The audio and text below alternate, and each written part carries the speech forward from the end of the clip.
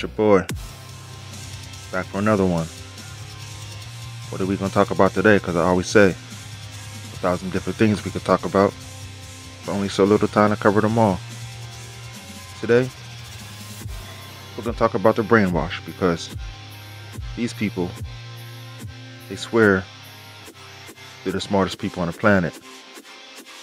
They walk around like they're the intellectuals. You always see them people going so hard for the government when it's supposed to be the opposite. The government is supposed to support you, but people support the government. How does that work? Do they vote for you, or do you vote for them? Quite interesting when you hear the Supreme Court ruling about Roe v. Wade. As soon as it was overturned, people started to lose their mind. All of a sudden, you hear a woman complaining about the right to kill babies. That's their words, not mine. They said they want to kill babies. That's their word. I'm just quoting them.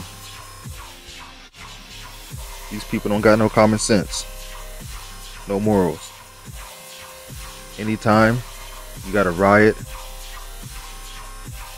because you didn't get your way, because things didn't fall the way you wanted them to fall, that says a lot about yourself as a person.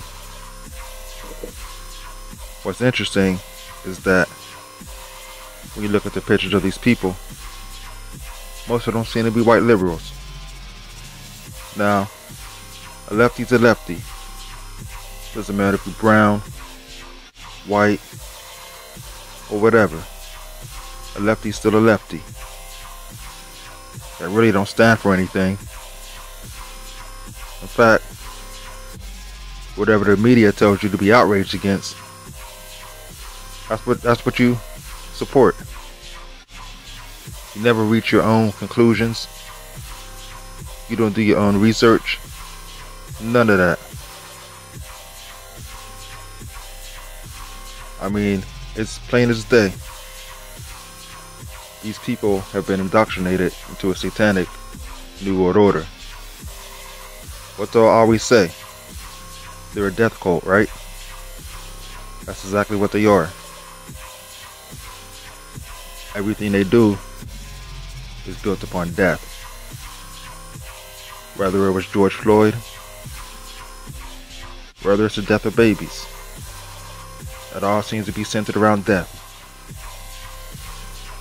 Now, if the Bible says that Satan's a murderer, and these people commit murder, what does that tell you? It tells you that they stand with Satan. But the crazy thing about that is, Satan doesn't stand with them. He never will stand for them. He never will stand with them. They're just what you call useful idiots.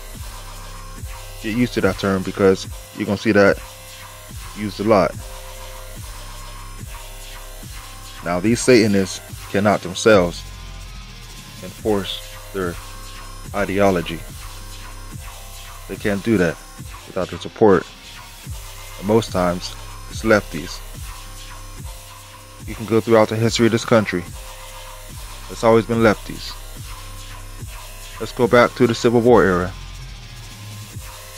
Who was it that started a nation within a nation because they didn't want the slaves to be free? That would be lefties. Who was it that started the KKK and were its members that went around murdering people of color, murdering white conservatives? That would be lefties. Ain't nothing changed. The Bible says there's nothing new under the sun. And that statement holds true today. Heaven and earth shall pass away, but my words shall say the same. Who voted for us not to to be free. That'll be lefties. Who voted for us, who voted against us having the right to vote. That will be lefties.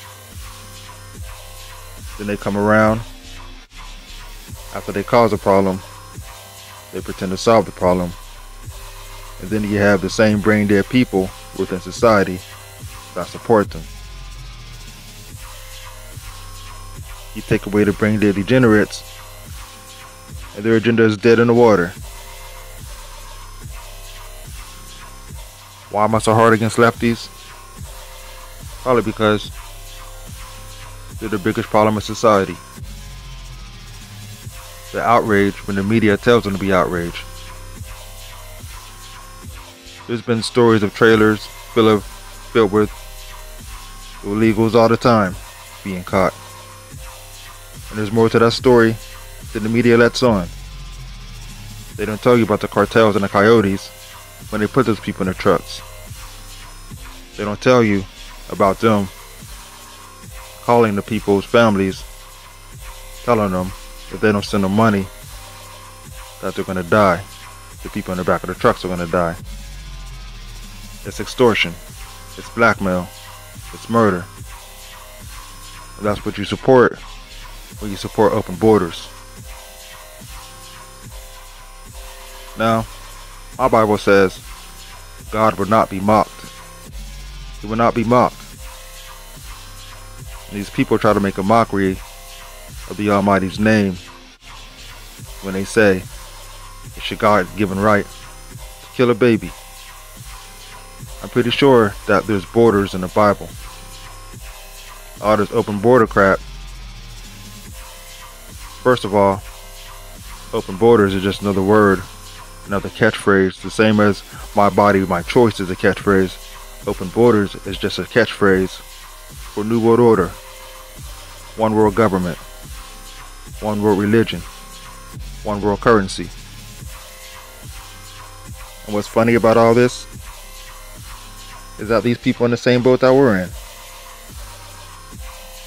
They gotta pay the same ridiculous prices for food, gas. Inflation affects them, and they seem not to get it. Well, why don't they get it? You can go back to first chapter of Romans, or just Bible in general. Professing themselves to be wise, they became fools. All these people seem to do is complain, cry, and throw temper tantrums. They don't offer solutions. It's their way or no way. You want to see the racism come out real quick in the liberal? Just disagree with them, that's all it takes. Have your own opinion. Think for yourself. Do your own research. How many times have you seen a white liberal get caught using racial slurs or just being racist in general? How many times? But somehow they don't use that language in the company of those that agree with them.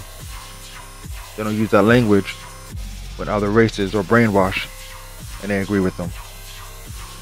Why is that? Let me answer that. That's because the white liberal is only interested in those who they can control. First of all, I'm not a victim. Second of all, I can stand for myself. Third of all, I don't need a single white liberal in my corner. Now I know there's different levels to liberalism, but at the end it's still the same. An orange is always going to be an orange. The stop sign is going to be red. And a liberal is going to be a liberal. There's different levels to it. For some of these people, there's no hope for them. They're too lost.